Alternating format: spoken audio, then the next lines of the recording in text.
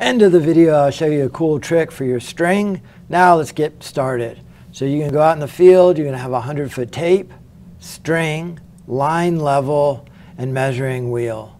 You're also going to need a hammer and some stakes. Then you're going to drive the stakes in the ground on each end of the slope you're trying to find. Remember, it's going to be average slope. Put the line level on there, make sure it's completely level, and then let's look at it on some paper. Okay, so let's say this is my slope. I drove a stake in here. I drove a stake in here. We'll call this my high-vis line. I pull it as absolutely tight as I can and I tie it off. I put my bubble level on here and I make sure its string is completely level. And what I'm trying to do is find the average slope of this grade here. So slope in math class is represented with an M. It's going to be rise over the run. I could be quite a few inches up here. It doesn't really matter as long as I keep track of it. And I'm not drawing this to scale. But if I have my two stakes, and let's say I measured that string out to be 100 feet long, and I subtracted this distance to this distance right here, and I'm 18 inches off of the ground, then to find slope, I convert, my units have to be the same.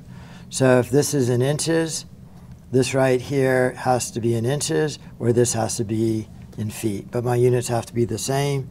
18 inches is 18 of 12 inches. My inches cancel and it gives me 1.5 feet.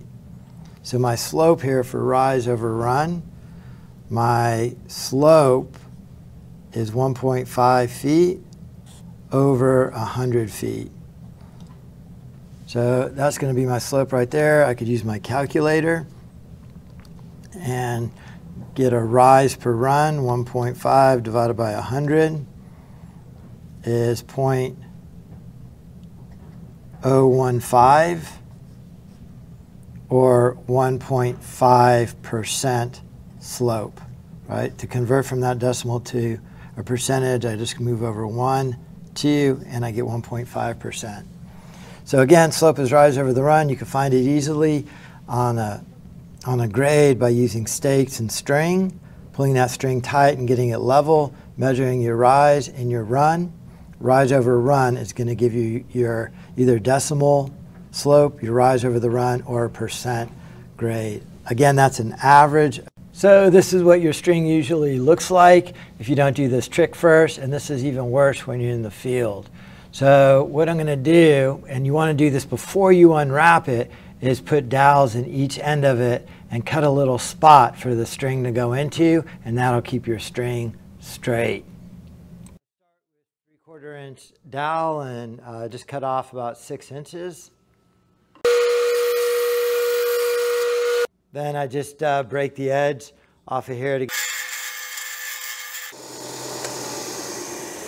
cut a little groove in the end here.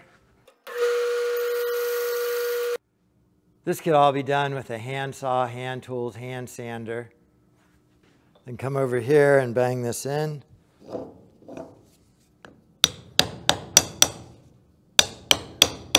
Bang it all the way through, or use another one. There's my string mess. If you knock these two dowels in with the cut ends on the end, right when you buy it, before you even unwrap it, you're good to go. If you're new to this channel, think about subscribing. It's a practical math channel, Colfax Math.